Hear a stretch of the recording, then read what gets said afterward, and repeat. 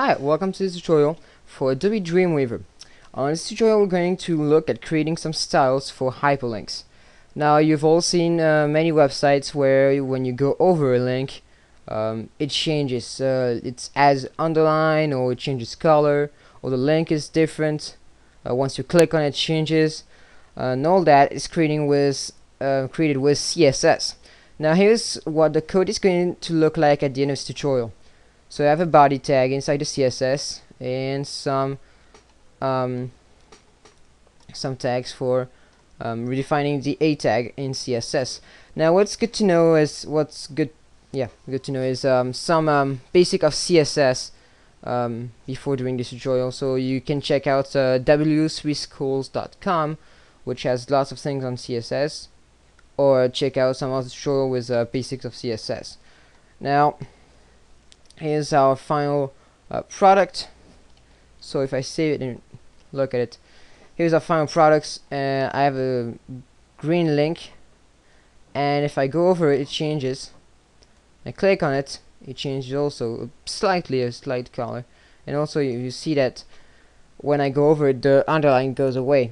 So click, comes back here.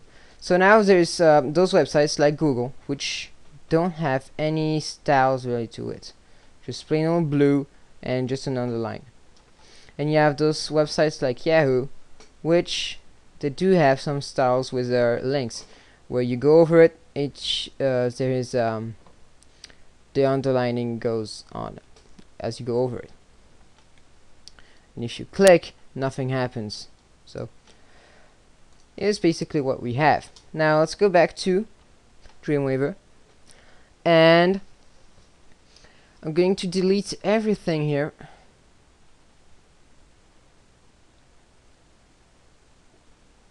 and this style, and here we have a simple link. Now here's our link. I'm not gonna create it, it's just simple. You just type in and create your link, or you can code it. So here we go, you have a link. Now what we need to do is create those style tags inside the head tags in the code. So I'm just going to go to code view, and between the meta tag and the title I'm going to create a new style tag,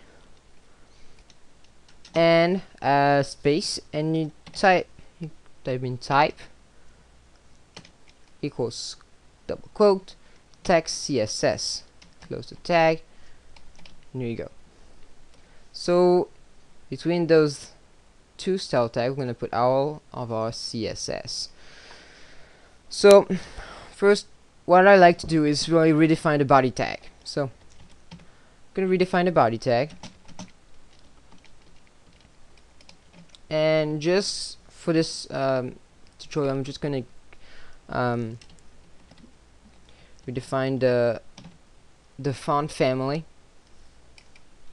and I more like it to be Verdana, semicolon, and just the size, I want it to be 4 pixels, just for you to see. Okay, so now let's go to the real content, which is doing the CSS for the hyperlink. So we redefine the A tag, but the A tag is broken down into different categories. There is the link, the visited, the hover, and the active. Now what the link is basically how the hyperlink looks like when you don't do anything to it. So you're just sitting here on the web page and nothing happens. So it's basically just a color, maybe underline. So let's do this and create our A comma link, which is the A tag, the link category of it. And what I like my links to look like is I like them to be the same when they're the link and after you clicked on them. So for this, you just put a comma and A comma visited. So what we're going to define here is going to be for the link and the visited link. So now we need to redefine maybe the color. So comma, and I want my color to be this green here,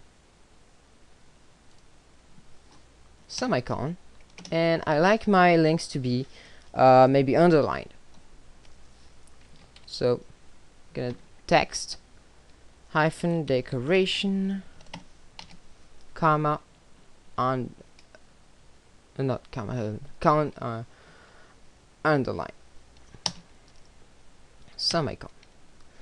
So now what we did is we changed the color and we want it to be underlined. So now if we go to split view, we see that it is green and underlined. So now let's redefine this hover text. So when we go over it, nothing happens. So let's redefine it. So basically go a hover. Say a colon hover, and you're gonna redefine what. Put some styles to it. So I want the color to be different,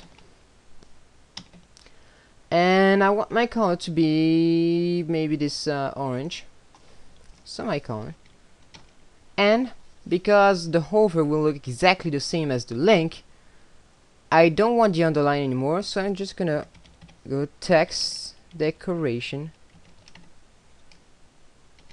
and I want it to be none, semicolon. Now if we look at this, and just save it and look at it here, see that you go over it, it changes.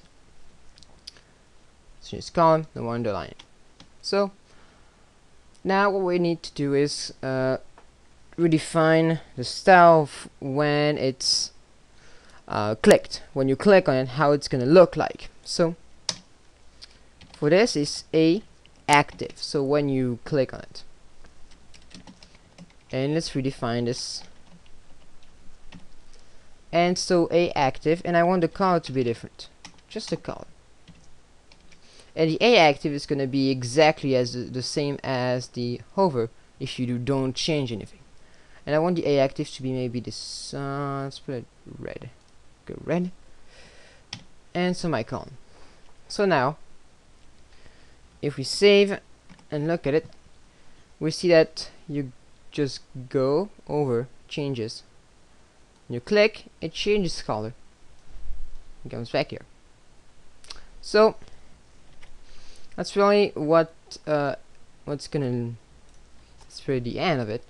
It's simple coding, simple CSS. Don't need to create just a new CSS file for this. Just stick it into the HTML file, and it's real simple coding, and it's pretty straightforward, I think. So that's the end of this tutorial. I hope you enjoyed it, and I'll see you next time for another tutorial for Photoshop, Dreamweaver, or Java, or VB. It depends on what the next tutorial is going to be. Alright, see you next time.